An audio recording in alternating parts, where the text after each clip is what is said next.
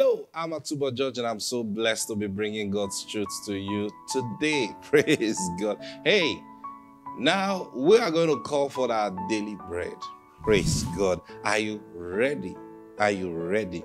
Join me right now as we release our faith in declaring these words. Say, Father, I receive right now my daily bread. It's coming to me now in Jesus' name.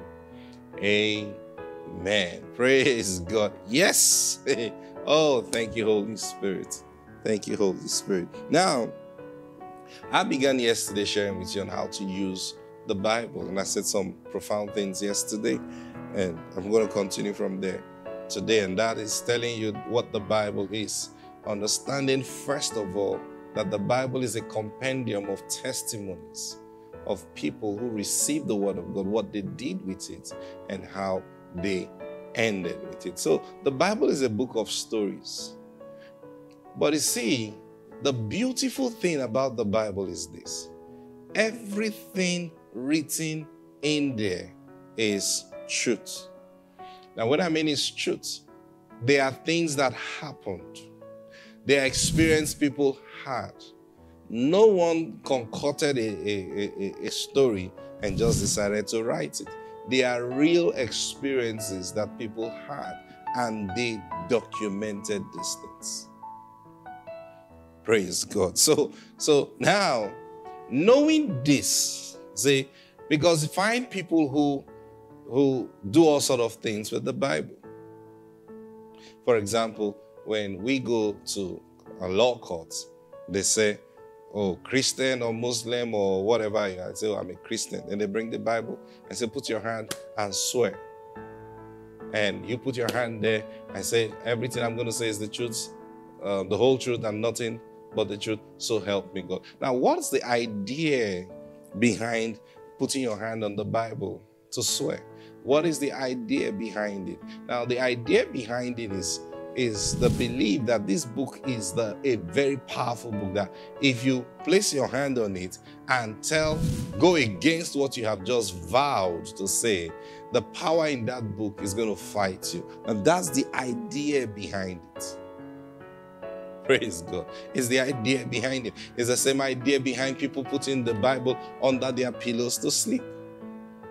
Now, I know you're the good one. I know you put your Bible under your pillow so you can easily bring it out in the morning and read it. I know that's why you do that. Fine. But you see, there are people who put it under their pillow so they will not have bad dreams.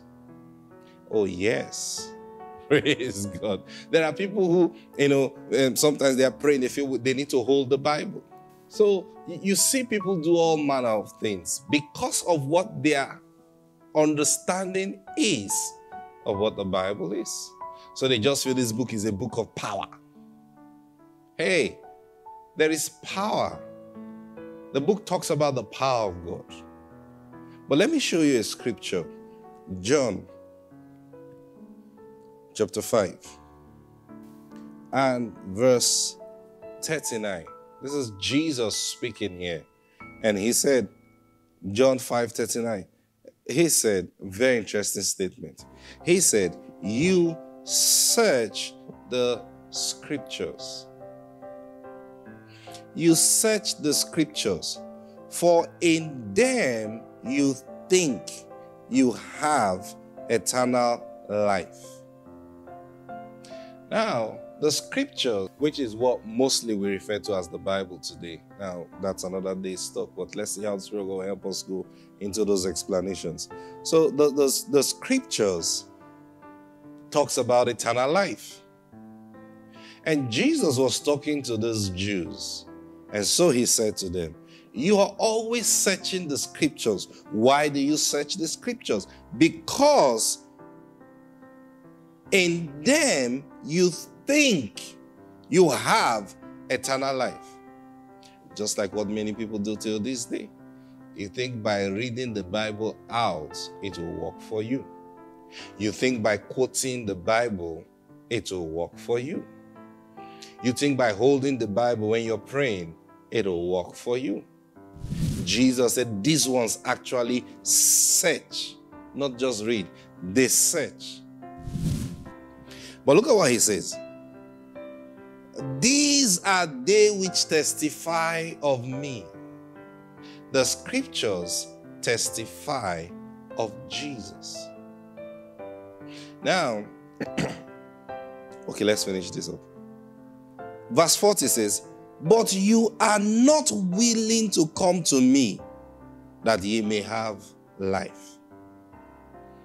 Now, this Jesus was telling them, this is a big error in their generation. But hey, funny enough, it's still an error till this very day. He said, you are busy searching the scriptures. That's what you do. Why are you searching the scriptures? Oh, I'm looking for life. The scripture talks about eternal life. If we understand the scriptures, we will have eternal life. That's what they thought. So you always find them quoting the scriptures. You always find these Jewish rabbis, always memorizing scriptures, always talking scriptures. You understand what I'm saying? They can memorize the whole book of Jeremiah. And they'll be talking, and it shall come to pass. They are doing all those things because they think knowing these things will give them life. But Jesus boldly said here, that's not where the life is.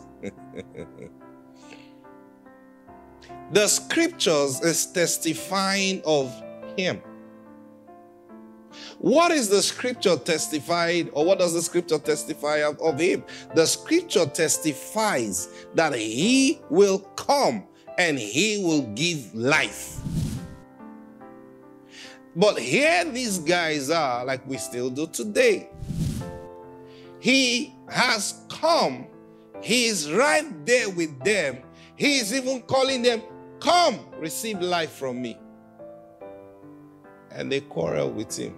How can you say such a thing? Who are you? Are you not the carpenter's son? Don't we know your brothers and sisters? What are you talking about?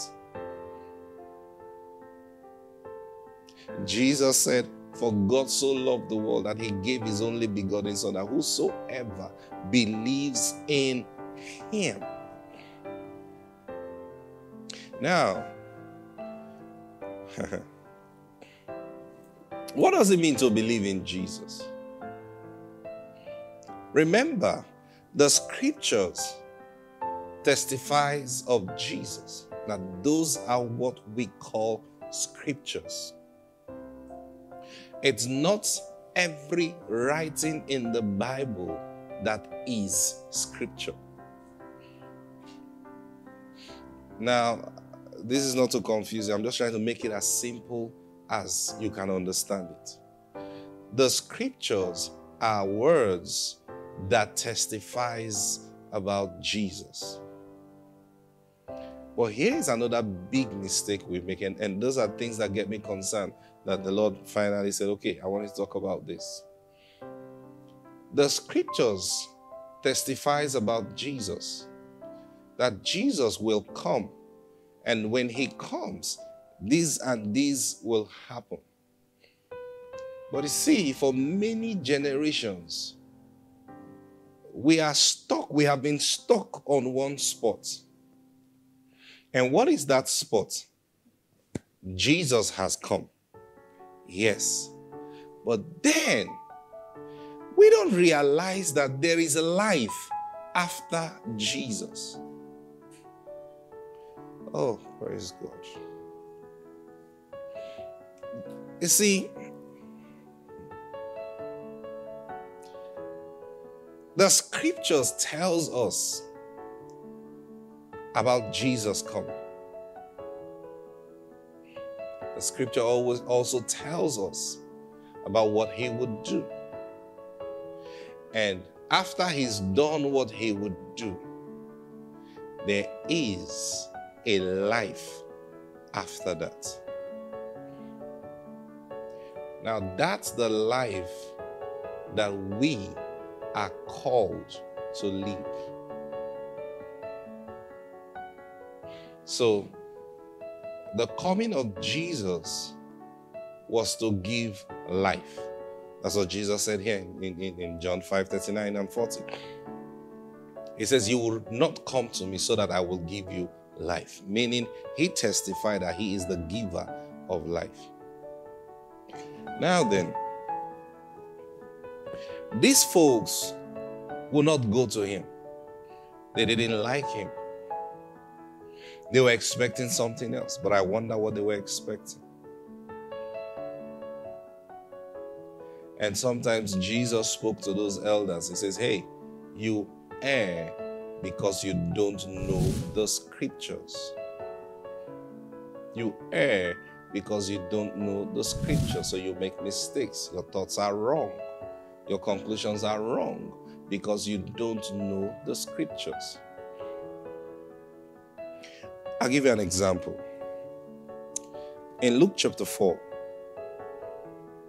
from verse 15 or 16 or 17, Jesus walked up to the temple.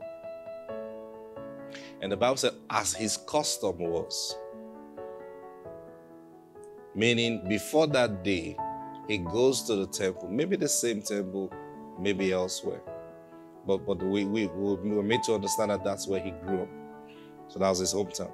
So he went to the temple and they gave him the scriptures to read. And he laid it there and found the portion he was supposed to read. Now I want you to follow this carefully. Maybe we should look at it. Luke chapter 4.